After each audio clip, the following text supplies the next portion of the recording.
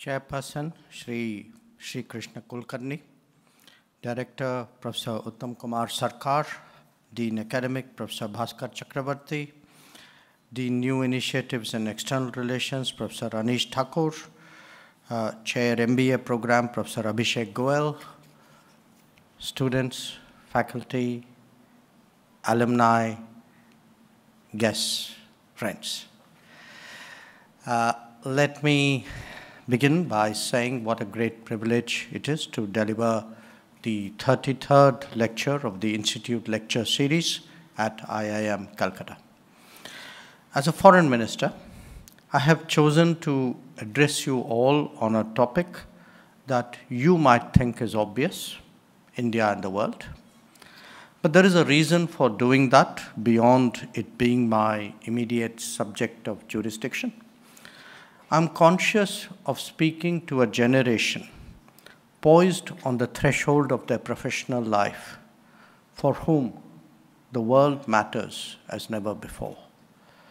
Let me take this occasion to tell you why. For a start, you might want to reflect how a pandemic that first engulfed a distant Chinese city then went on to take over your lives so completely for more than 2 years. Or how an ongoing conflict in Europe is now impacting our daily cost of living. And indeed, for that matter, the implications that climate events can have on the many processes that we take so much for granted. Or it could be a different kind of trauma. Terrorism, for instance, where any of us to be caught up in an act of cross-border terrorism or distantly inspired violence. In some cases, as we saw with students trapped in Ukraine or travelers stranded during COVID, that might happen when we are out of the country. But in others, be it COVID itself, conflict, terrorism, or natural disasters, such developments can come right to our doorstep, sometimes even inside our homes. Now, that does not mean that we need to be apprehensive about the world or even defensive in our approach.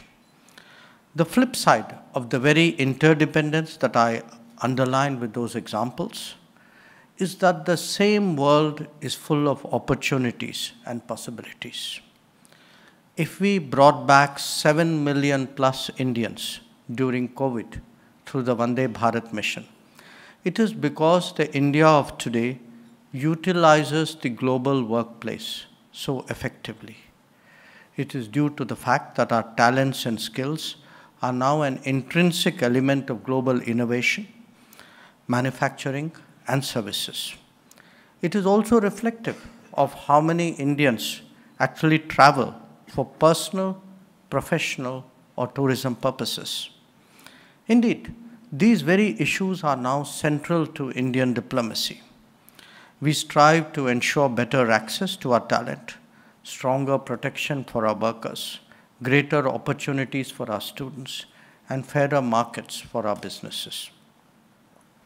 But the world is not simply about mobility and migration. It is as much about partnerships, compacts, and understandings that serve all parties well. In fact, a deeper engagement could mean accelerating our national development, exploring more markets, procuring resources, improving our quality of life, and not least, shaping crucial global issues that will determine the future of our planet. In truth, the globalized era in which we live is a double-edged world. It is hard to separate the vulnerabilities from the dependence or the risks from the benefits. The very mobility that brought COVID to our homes was otherwise such an enormous source of livelihood for so many. The supply chains which created disruption when they did not function were a boon when they did. Their complexity may be hard to overstate, as indeed their salience to critical aspects of our life. Let me give you two contemporary examples to highlight this aspect. The manufacturing of vaccines in India required ingredients and products from multiple countries and actually needed diplomatic intervention for them all to come through smoothly at that time. Conversely, many nations in the Gulf were dependent on our exports for the daily consumption of food, and that too had to be ensured through dialogue with them and through interventions at home. Indeed, if there is one big takeaway for the global economy from the COVID experience, it is one of more reliable and resilient supply chains. The just-in-time approach, with its over-centralization in a limited geography, has shown its downside very graphically. De-risking the world economy now requires a balancing just-in-case policy with more centers of production. Where India is concerned, this could mean another chance to board the bus of manufacturing that we had unfortunately missed a few times before. As you can see, this is exactly what the easier to do business approach and the offer of production-linked incentives of the Modi government are intended to ensure. Now, the last few years have also compelled us all to be much more digital. We in India actually have a record that I must tell you through my own interactions with counterparts and people abroad, a record that is generating respect across geographies. The scale of our digital delivery, whether it is food, finance, health, pension, or social benefits, the scale of it is today very much a talk of the world. Here too, the visible efficiency of the transformation has been accompanied by the risks of growing risks of data privacy and data security. Where our data resides and who harvests it matters increasingly in an era of artificial intelligence. The political sociology of such residency or processing is no longer irrelevant. As a result, trust and transparency have become important guiding factors in digital decision making. Now, beyond the intricacies of supply chains and the vulnerability of data harvesting, there is a larger change today underway in international affairs that it's very important you comprehend. This emanates from the weaponization of everything. In recent years, we have already seen how trade, connectivity, debt, resources, and even tourism have become points of political pressure. The Ukraine conflict has dramatically widened the scope for such leveraging. The scale of financial measures, technology controls, infrastructure and service restrictions, and seizure of assets has truly been breathtaking.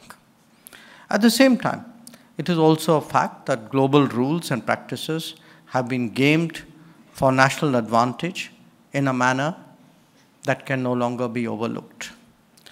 Sharpening great power competition is inevitably creating stress factors across multiple domains.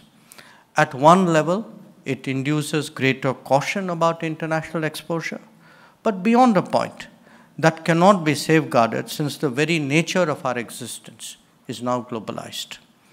For each nation, especially the major ones, a set of answers have to be found that optimize costs and benefits.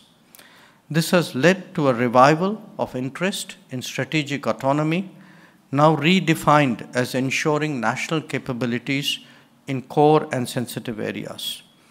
In that sense, we are not just moving towards a different model of global interaction, but also one of greater national opportunities.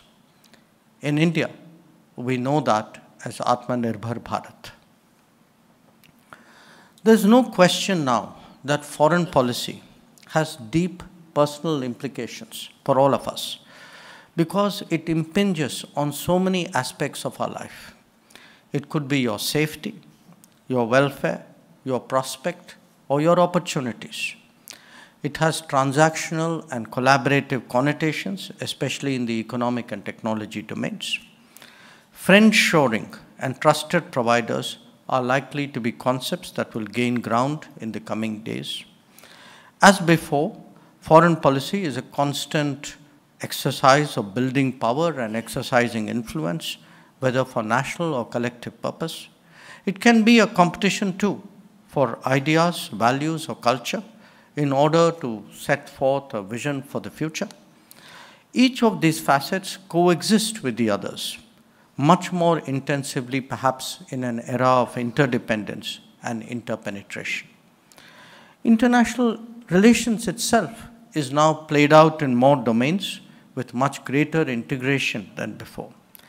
But precisely because it impacts each one of us so deeply, it is essential that we have an obligation to take interest in the games that nations play.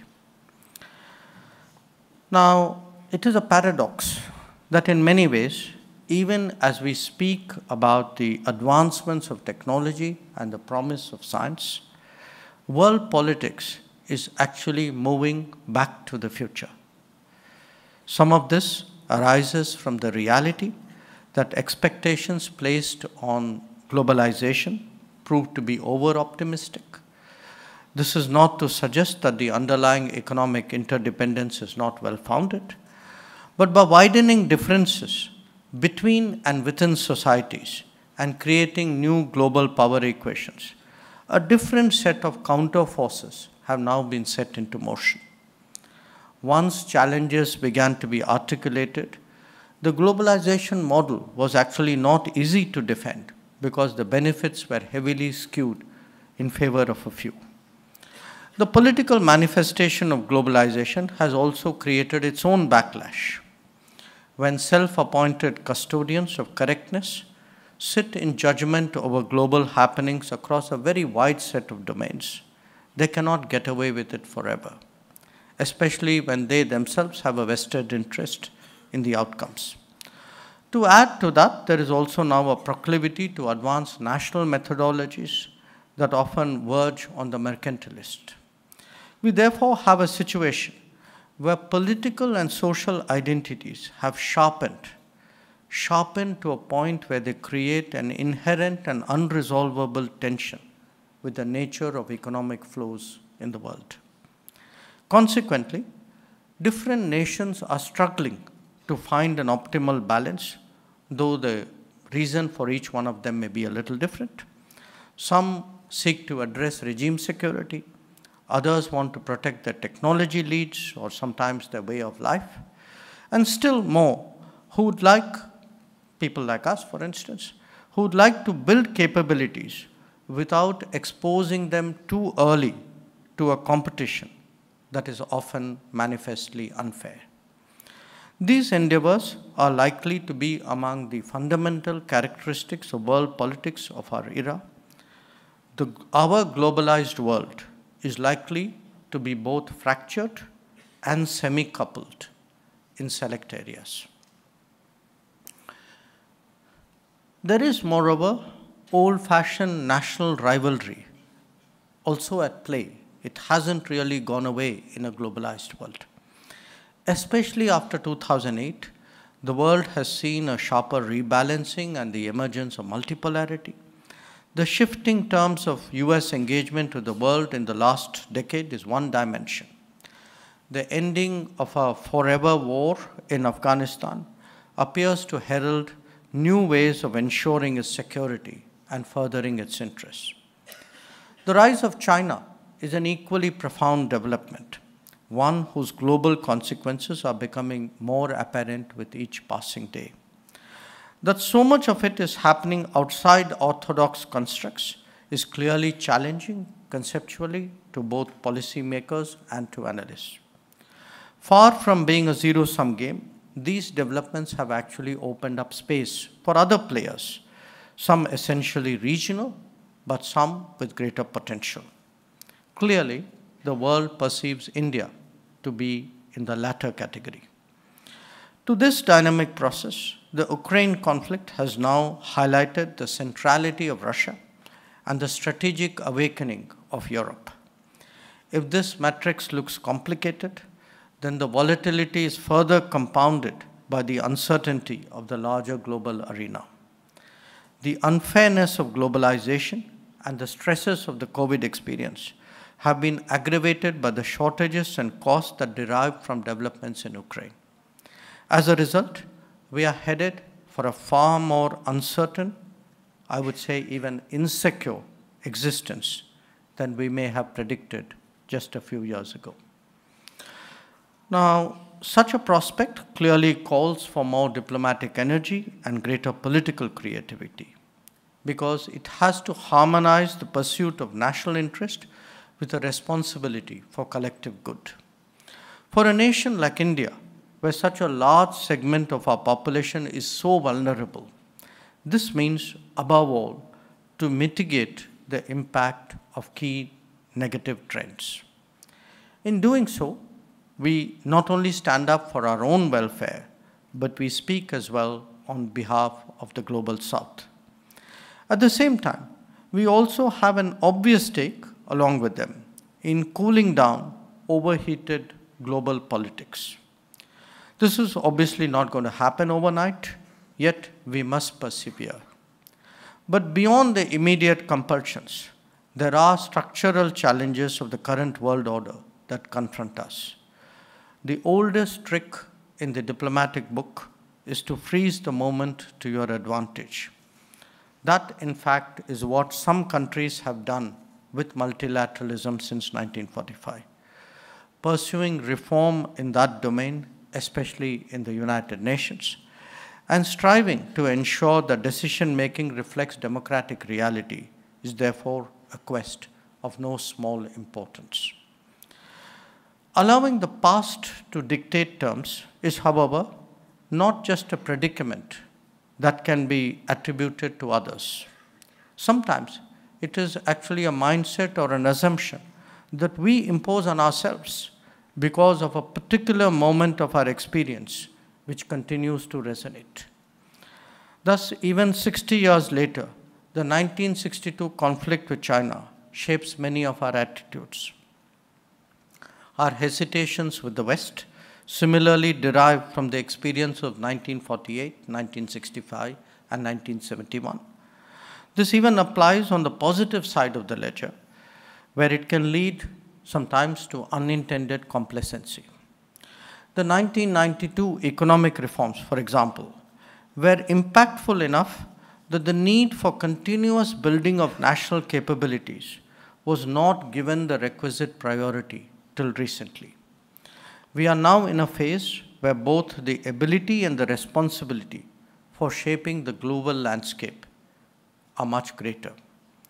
It is expressed in new concepts that reflect our interests, like the Indo-Pacific, mechanisms like the Quad or the I2U2, or initiatives like the International Solar Alliance.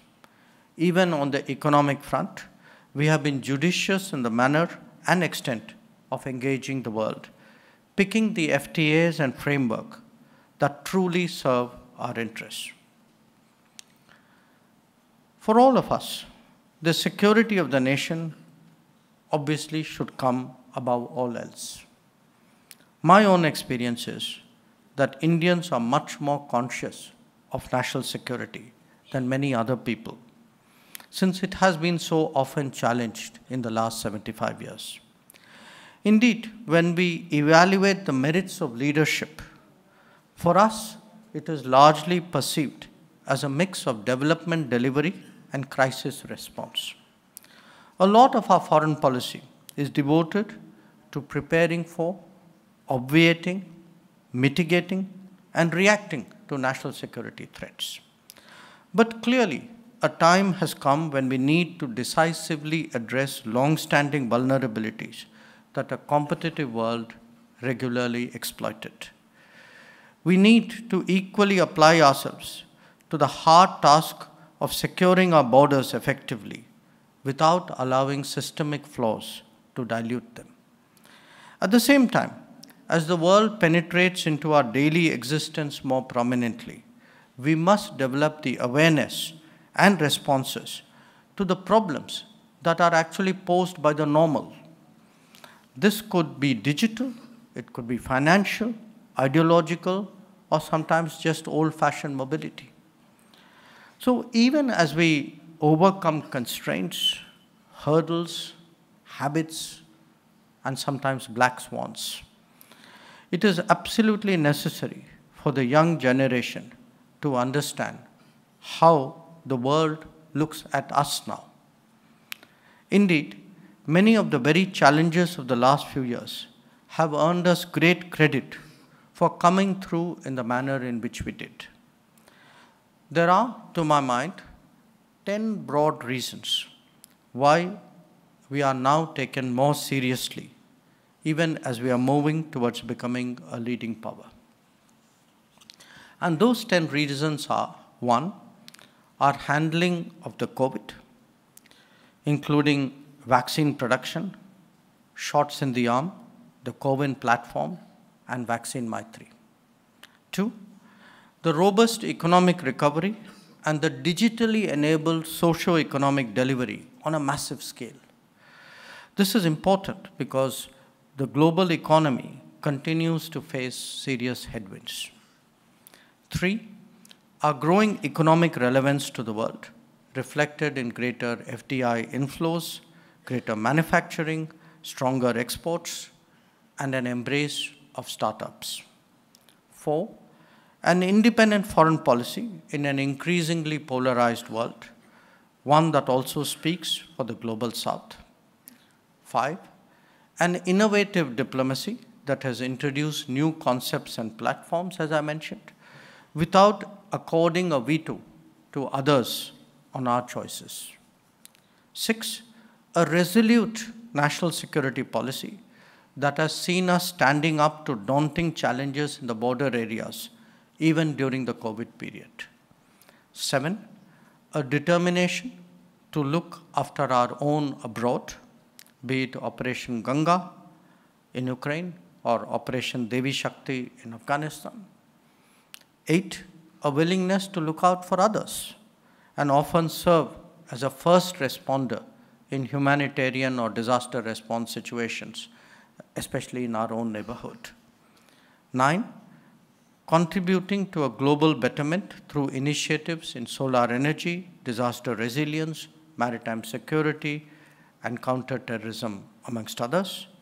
And 10, a perception that India, as a civilizational state, is finding its place once again in the global order.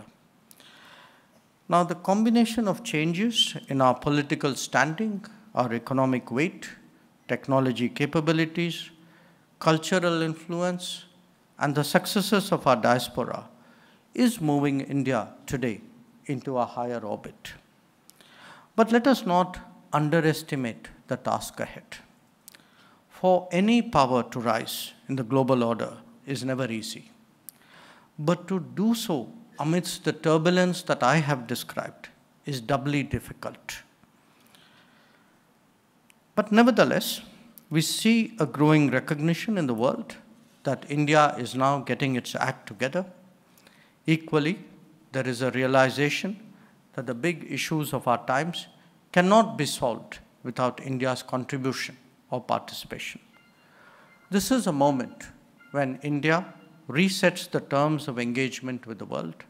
It is also a juncture where we should be prepared to take up greater responsibilities.